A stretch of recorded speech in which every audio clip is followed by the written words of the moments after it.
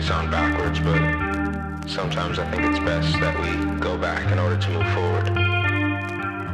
And a lot of times in my life, and I think we all do, try to move on from things without actually processing them. We try to act like it never happened and just move forward with a smile on our face. And I've done this before.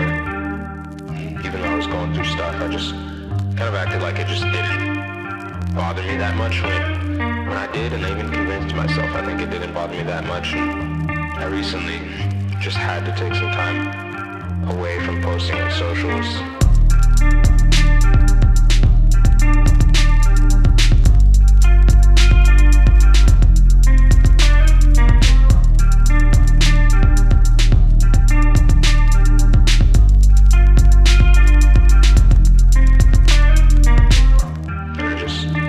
Alone with God, and I wrote songs and journaled all these feelings that I had from this relationship I was in, and I gave myself time to feel my feelings, which I think I try and bottle up sometimes, but when we bottle up them, eventually we'll explode, because these patterns we place on other people.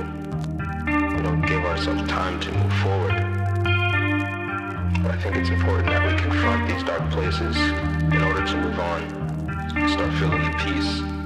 And I start coming at ease with what happened in the relationship. And I guess I'm saying all this to say it's easy to run away from your problems, but it takes some true character to stand up to them and say, you're not going to take me down this time.